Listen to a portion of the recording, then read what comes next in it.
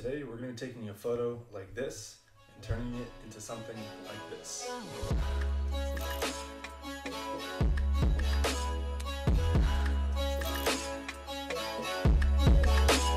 Hey everyone, welcome back to another video. For those of you that don't know, my name is Nick Vegt and I create all different kinds of motorcycle content. I recently ran a poll on my Instagram asking you guys if you'd like me to make a tutorial on how to create better motorcycle photos.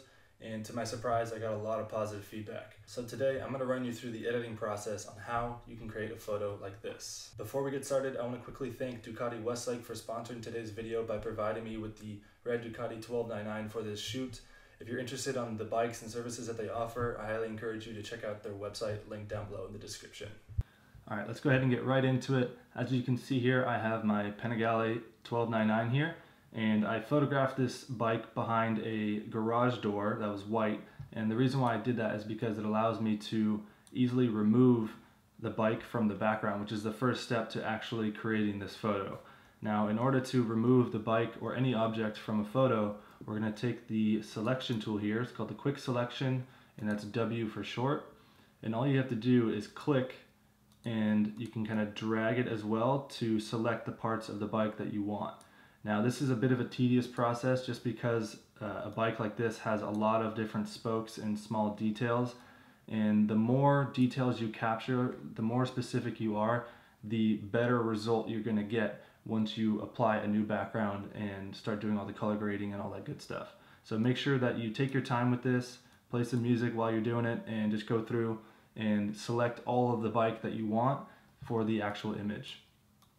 I'm gonna go ahead and speed up this process and go to the next spot because I've already done this. So what you're gonna do here, actually let's go back one step. Once the bike has been completely selected, what you're gonna do is you're gonna click and hit layer via copy. What this is gonna do, now I didn't select the entire bike yet, but what you're gonna do here is create a new layer, and we can label that bike. Now that's just for some organization. Now what we're going to do is drop down to the lower layer here, which is the original layer, and we're going to take the polygonal lasso tool, and that's L for short, but make sure that it's selected for the polygonal because it's a lot easier to use than the lasso tool. What you're going to do is going to left click, and it's going to create a point there you can see, and you're going to drag all the way straight, and all you want is that bottom section of the photo. I'm going to click to the end, drag it all the way down on the bottom, and then reconnect it. Now the only thing that's selected is the bottom part, and we're going to right click and create a new layer as well, and we can label that road.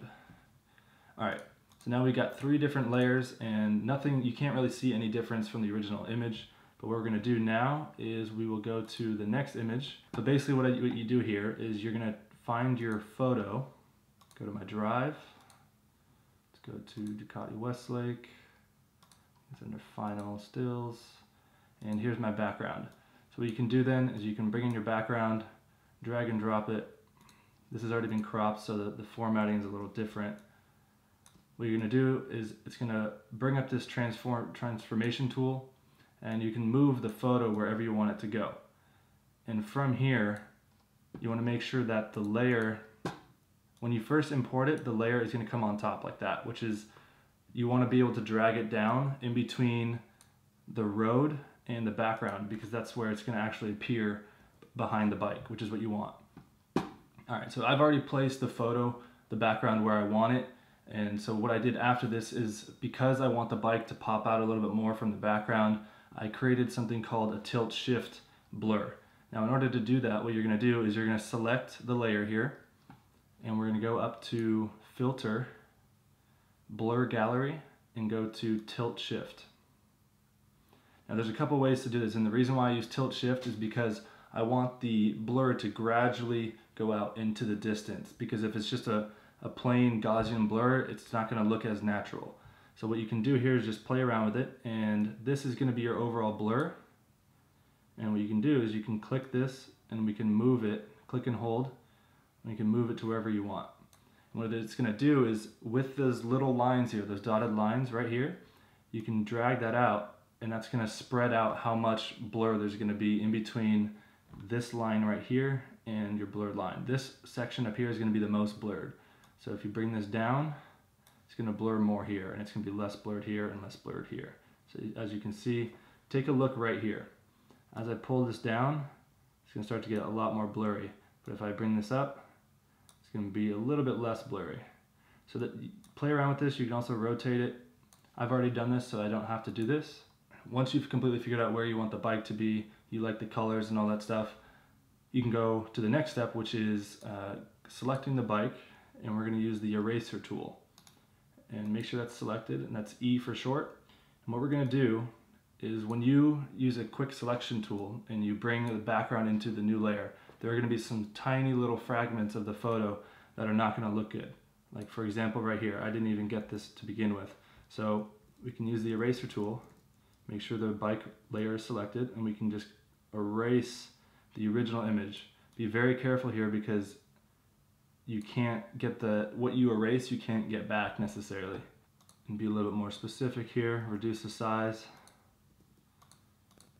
Just go in and just slowly clean all this stuff up. Now, like I said, this is a very tedious process, but it's up to you how much you really want to do. Alright, so from here what we're going to do is we're going to open up Lightroom, and we're going to be able to individually change the colors based off of the actual color. So what I want to do is essentially take the reds and kind of blend it with the background so that it looks a little bit kind of like a camouflage look. That's the original image that I was hoping to create. So what we're going to do here is we can save it. I've already saved it as the file here. And make sure it's a PSD file of Photoshop. You'll hit save.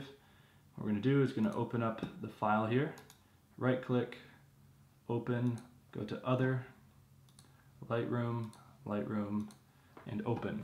Now what it's going to do is going to automatically import the photo that you want, or that you originally selected. It's going to be selected right here, and you're going to hit import. And as you can see here, what you can do is go onto your color tab. This is under the HSL, which stands for hue, saturation, and luminance, color, and then your black and white. So we'll go to the color, hit the reds, and from here you can completely alter just the reds. It's going to change just the reds in the photo, which is awesome in my opinion. And I've already tuned this to where I want it to be, but as you can see, we can change the saturation and create totally different colors, which is really cool in my opinion. And then luminance, this is also a cool factor.